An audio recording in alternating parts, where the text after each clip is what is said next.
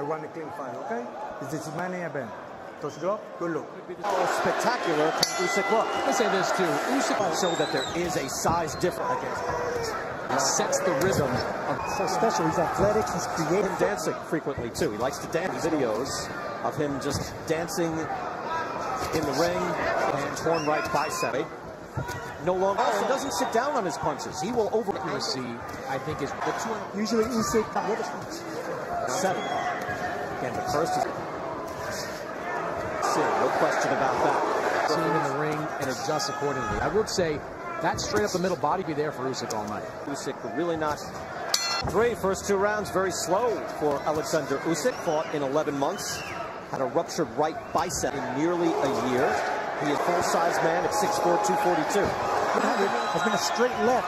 Absolutely. If you're Tommy Brooks, veteran, you got to be thrilled. It's a slow pace. I don't know what you do there, but you're just looking for meat you're liking. At the very least, feels like a bad strategy. On the left hand, straight up. Usyk, Chris, starting to get a little bit of a rhythm, moving instant footwork, jabs coming into town, and he's not that much bigger. Again, he's 250. Because Witherspoon doesn't want to have to chase. He is able to stay calm, throwing his hands down. Is it 2 cleanest punches, straight left hand, back to back. I don't know if his hands hurt or shoulder or what is moving up in weight, especially after Tyrone Spong failed his break from Usyk. Now Usyk goes to work. He's got Witherspoon in the corner with that quick counter. Usually extremely active with. Final minute of the 4th round. The body of Witherspoon has been the. I'm just saying, for a 38-year-old guy who has not fought the top tier in. From that, Witherspoon trying to flip. Usyk able to starts to open up the attack just a bit. Usyk steps in. Let go of some combinations right here. Nothing really landed cleanly on Witherspoon, but it's still mental pressure. 4 rounds to Oleksandr. And for you kids out there, you covered that, didn't you? Sergio was on the undercard. That's why Usyk is just throwing 24. What do you advise, Sergio? What do you think you should do here? You know, Witherspoon's not really giving you much of that punchline stage. Like that. Again, that's a kind of a subtle move that he does. And Usyk could come around with the speed, and he's going to land something upstairs.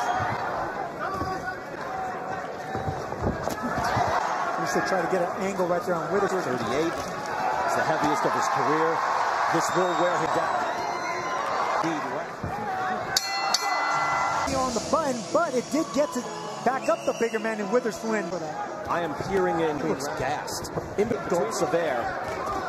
It's got to that effect. Again, it's not. That's a little bit different than what we've seen at cruiserweight. I don't really think he landed anything. Yeah, look, Usyk needs to way through round 6. It's the longest layoff for Usyk, but right now, Claudio Trejos is in Usyk's doing very well, and you know, he's going to, and I don't think that manager as well for Usyk, and now some success. Usyk goes to keep his getting a little fatigued and tired, and it's those left hands to the gut that have been doing it. Right there, the left uppercut, he came around the again, dealing with a different.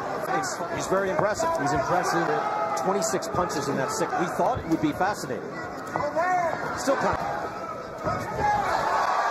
Witherspoon backed into the corner of right hand. He's really shaking out his hands and his elbows a few times. Yeah, that hasn't quite occurred. Punching Witherspoon, but yeah, I agree with you, DK. It's not that heavyweight. And we expected more power to try to hurt Witherspoon here. 30 amateur wins, sometimes content just to win, but that hurt Witherspoon. And he goes back into the corner. After he's taking a good long look. Final set. Yeah, no, that's it. Clean each round. Thank you. As you see the fighters embrace.